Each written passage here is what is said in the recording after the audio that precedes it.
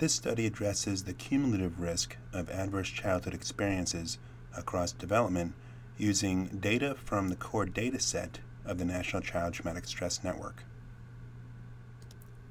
Exposure to an event that has the potential to be traumatic can happen very young. Prevalence studies indicate that about 1 in 5 children under the age of 5 have been exposed to potential trauma. By the time children reach adolescence, a majority have been exposed to something potentially traumatic in their lifetimes. And as an adult, you are the rare individual who has not experienced one or more potentially traumatic events in your life. As has been said many times, however, most individuals exposed to potential trauma recover naturally and do not go on to develop clinically significant trauma-related psychopathology. In epidemiological studies of adults in the general population, we see that about 10 to 20% of men and women develop post-traumatic stress disorder, with disproportionately higher risk in women than men. In prevalence studies of children and adolescents, we again see that on average, youth exposed to trauma do not go on to develop PTSD. However, when we look at the range of rates differentiated by demographic and psychosocial factors, it is quite wide. For example, the range of prevalence rates of PTSD by a variety of factors goes from about 6 to 39% in the National Comorbidity Adolescent Supplement. The average rate of trauma-related psychopathology in individuals exposed to potential trauma in the general population does not apply to those who are multiply traumatized or polyvictimized, who have essentially grown up with adversity and trauma and who have experienced a number of different types of adversity in a variety of contexts. Consider the case of Latasha, who was first removed from her home as an infant due to physical and emotional neglect, then suffered repeated physical abuse as a toddler in a variety of homes. She witnessed ongoing domestic violence between her mother and her stepfather. Her biological father was imprisoned for murder. She was also subject to ongoing alcohol and substance abuse and lost her brother in a gang brawl. As a young adolescent, Latasha was sexually assaulted by a family acquaintance and felt betrayed by her mother, who was not able to be there for her. And as an older adolescent, Latasha was again sexually assaulted at school and then bullied about it. She also witnessed multiple shootings in her neighborhood. When we look at her clinical presentation, Latasha meets diagnostic criteria for post-traumatic stress disorder. She frequently uses marijuana. She is on probation for aggravated assault and is failing out of school. Latasha also has made 2 very serious suicide attempts, and she engages in sexual risk-taking behavior.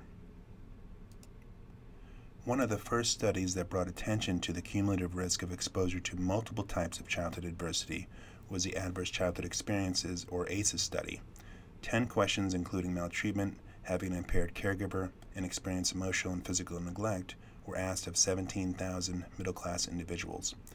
In addition to finding that a majority of individuals said yes to at least one of these questions, their main finding was a dose-response relationship between the number of yes responses and a host of both physical and psychological health problems. Most striking was their finding that, accounting for depression, alcoholism, and drug abuse, those who said yes to 7 or more of the questions were 17 times more likely to attempt suicide. Finkelhor and colleagues found a dose-response relationship in the number of types of victimization endorsed by adolescents in a nationally representative survey, and found that about 10% of the sample reported more than 12 types of victimization. These polyvictims were exponentially at greater risk for a host of serious psychological problems and functional impairment. They also found that polyvictims were 4 times more likely to be re-victimized in the subsequent year. We used empirical clustering techniques or latent class analysis to identify subgroups of youth with unique patterns of exposure in a sample of adolescents entering the Connecticut juvenile justice system.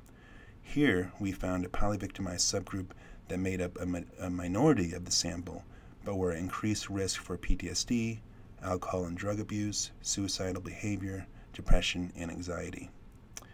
And in a different study, colleagues and I used latent class analysis again in a sample of children and adolescents entering the Navy's version of Child Protective Services. Again, we found a polyvictimized subgroup which had greater impairment and showed increased risk of developing PTSD and or depression over the course of a year.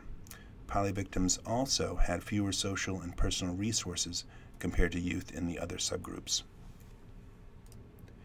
In the data I will present soon, we'll start to address the question of whether the timing of adverse and potentially traumatic experiences in childhood matter when estimating risk.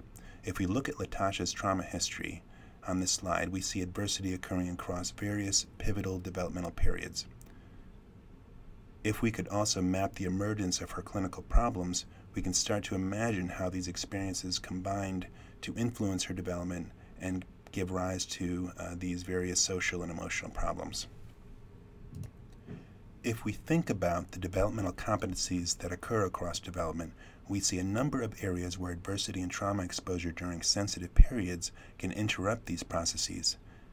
Given that meeting developmental demands in middle childhood and adolescence depends on the successful achievement of competencies earlier in development, it is not surprising that early childhood adversity and trauma is associated with impaired adolescent and adult functioning. To examine this further, we turn to the National Traumatic Stress Network's core data set. The core data set was initiated in 2004 and includes data from 56 centers that include community health clinics, child welfare settings, juvenile justice programs, hospitals, schools, and residential treatment centers. All youth were referred for trauma-specific services and were assessed on a variety of measures by clinicians. The total core data set includes 14,088 children and adolescents. We focused on a subsample of 3,485 adolescents ages 13 to 18. We took advantage of data we had on when various traumas and adversities occurred, which represented data from multiple informants and sources. 18% of the sample had to be excluded, however, from the analyses because of incomplete information on when the exposures occurred. The sample was racially and ethnically diverse and was slightly more female than male, and a little over half resided with birth parents as adolescents, and almost a fifth were juvenile justice involved.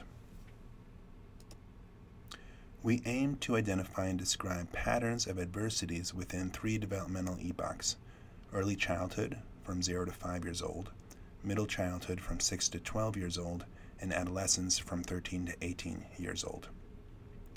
We applied latent class analysis on trauma data for each epoch, so we completed 3 latent class analyses. Once subgroups were identified, we examined the demographic composition of the subgroups and examined whether a polyvictimized subgroup could be identified in each epoch.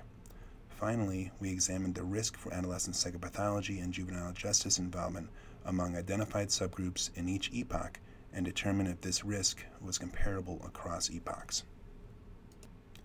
Here is a breakdown of the types of adversities and potentially traumatic events documented in this sample across all 3 epochs. And here is output from the latent class analysis on the first epoch. A 3-class model best fit the data. The majority of the sample fell into what we characterized as a varied exposure subgroup, which had relatively lower levels of exposure but more varied across the different types. About 17% of the sample fell into a domestic violence subgroup, where probability of domestic violence exposure was 100%, with some smattering of other types of adversities. About 22% of the sample were classified as highly exposed or polyvictimized. The types of adversities that made up this subgroup, not surprisingly, were adversities happening within the home, including caregiver impairment. In the second epoch, patterns became more complicated. A 5-class model best fit the data. We again find a varied exposure and high exposure or polyvictimized subgroup. A sexual trauma subgroup made up mostly of girls comprised 34% of the sample. We also identified a subgroup with 100% probability of traumatic loss during this epoch, and a subgroup with mostly intrafamilial types of adversity. Finally, in the adolescent epoch, we again find a 5-class solution with some of the same types of patterns emerging: a high exposure group, which comprised only 7% of the sample this time, a varied exposure and traumatic loss subgroup, a subgroup high in community violence and loss, and an emotionally abused subgroup. Across all epochs, there were some demographic differences among the subgroups. While no sex differences were detected in the early childhood epoch, females were at least 2 times more likely to be in the polyvictimized and sexual trauma subgroups in the middle childhood and adolescent epochs. For all epochs, polyvictimized youth were more likely to be living in out-of-home care as adolescents. We found subgroup differences in each epoch having to do with post-traumatic stress, internalizing and externalizing behavior problems, and recent juvenile justice involvement. In the first epoch, polyvictims were more likely to fall in the clinical range for PTSD and internalizing behavior problems in adolescence. Polyvictims were also more likely to be juvenile justice involved.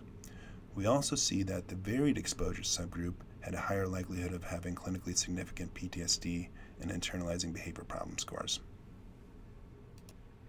For Epoch 2, we find similar patterns, with the polyvictimized subgroup having a greater likelihood of clinically significant PTSD, internalizing and externalizing behavior problem scores, as well as recent juvenile justice involvement.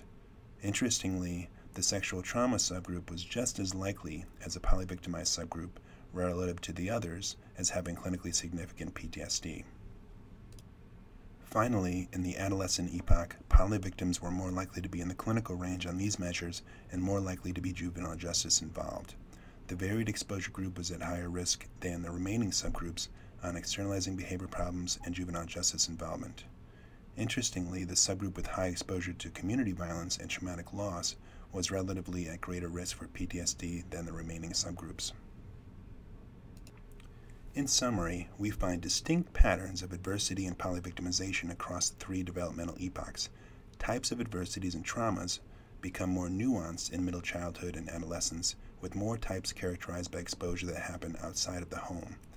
A high exposure or polyvictimized subgroup was evident in all epochs. However, the types of adversities that comprise the subgroup varied by epoch, with early and middle childhood characterized mostly by intrafamilial adversity, and adolescent polyvictims characterized by physical assault, community violence, and emotional abuse primarily.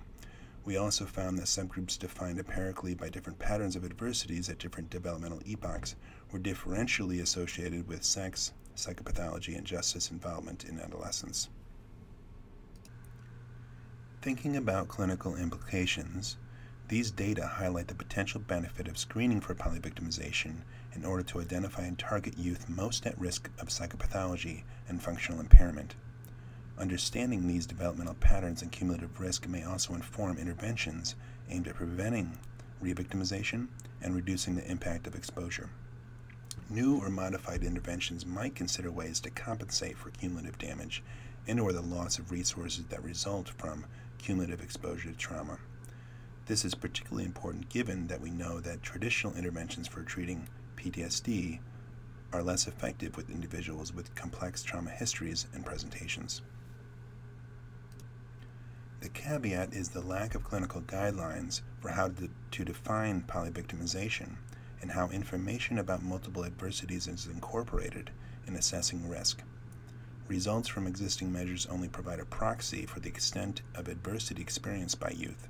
Simply counting the number of types of exposures does not take into account other characteristics, including the relative impact of the frequency, severity, or duration, nor the developmental timing of adversity.